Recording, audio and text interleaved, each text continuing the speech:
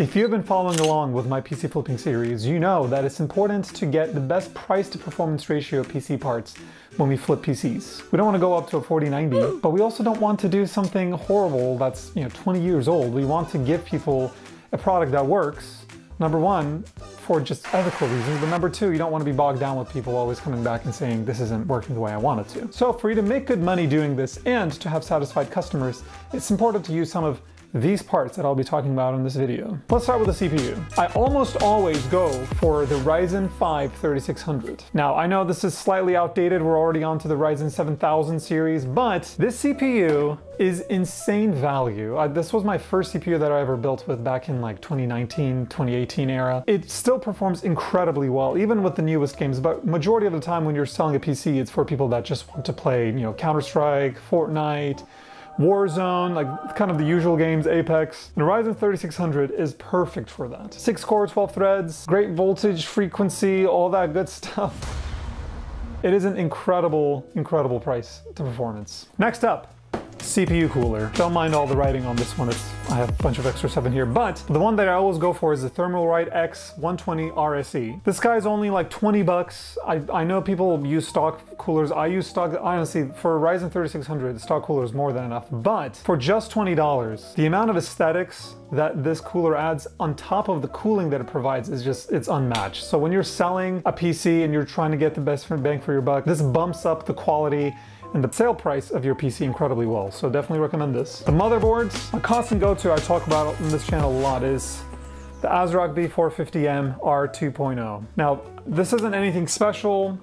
It's not like an insanely great motherboard that gives you everything that you need, like incredible VRMs or anything like that.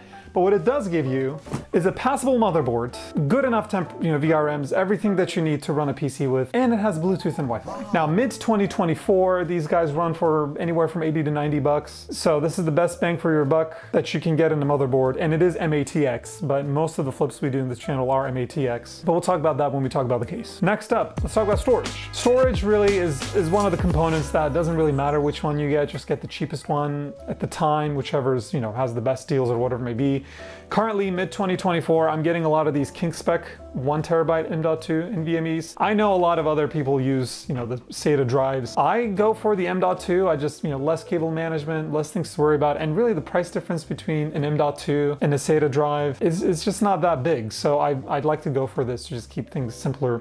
And, good read-write speeds, good game load times, all of that fun stuff. The King Spec usually runs for around like 60 bucks a terabyte right now. It used to be better in 2023, but it's still probably the best deal you'll get. Next up is the RAM.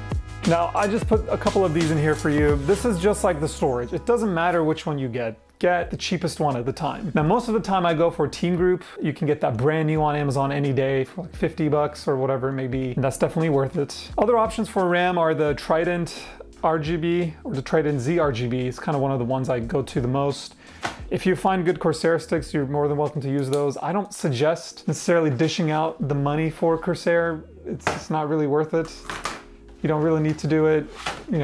With the RAM, the quality doesn't really matter as much. Just go for something like a Team Group, that whatever's the cheapest. Next up, power supply. This is one of my go-tos, the MSI A550BN. This is plenty to run a good configuration of, Ryzen 3600 and combined with a low to mid-tier GPU. We'll talk about the GPUs in a second, but this really will run most of the things that you throw at it. Once you start getting into the slightly more power-hungry builds, I would maybe suggest going up to a 650 or a 750, but a lot of the times people way overdo the amount of wattage that you need in your PSU. So this guy is plenty. This goes readily for 50 bucks in mid-2024, so this is my go-to. Now the fun part.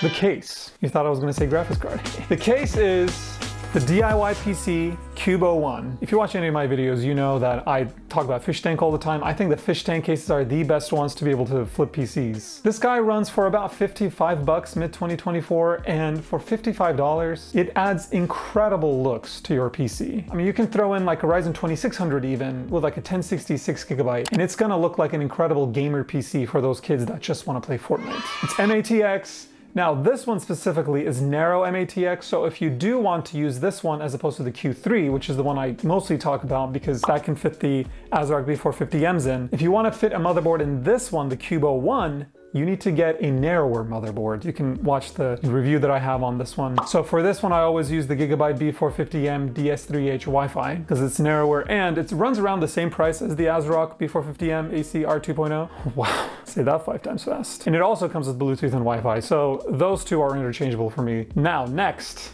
or last, the graphics card. My go-to to pair with Ryzen 3600 in 2024 is the 5700 XT. Honestly, even this is a little overkill for a lot of people that just want to play, you know, Call of Duty and Fortnite or Apex or whatnot, but you can get these guys in 2024 for around $150 to $170, probably even less if you're looking for a good deal on eBay or local marketplace. They used to be like $120 in 2023, but for mid-2024, it's the best bang for your buck you can get in terms of flipping PCs. They're affordable, they look incredible, and they can run pretty much any game that someone, and if people even want to get into like games like Cyberpunk or any newer game, it will let them play, but I do usually leave a disclaimer when I'm using something like this that this isn't meant for, you know, the newest games. Most of the PC flips that I do are for esports games, and people have been plenty happy with that. Now, the budget conscious option for this is the RX 580. Ironically enough, my very first PC that I told you was the Ryzen 3600 was paired with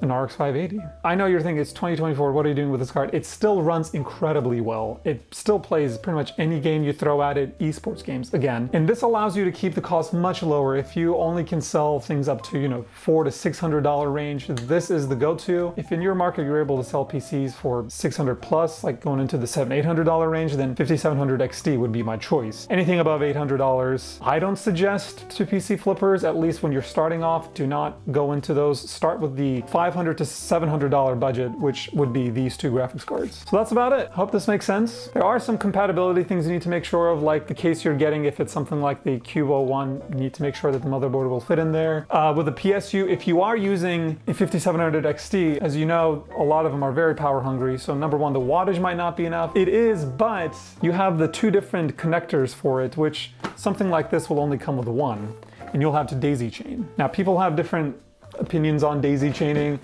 I'm mostly okay with daisy chaining, but for flips I try to avoid it just to be safe.